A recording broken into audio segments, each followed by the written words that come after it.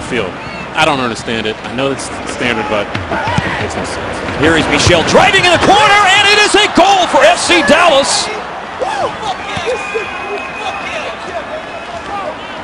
In the 9th minute, FC Dallas has scored a great corner sent in by Michel right to the front. And is that Cooper right there in front who scores the goal for FC Dallas? Yeah, that's what it looks like. Last week, Joe Cannon was upset with his back line, where a lot of balls are coming in from out wide, creating pressure. This off of a corner kick. Very, very tight. You can see Cooper, yeah, it is.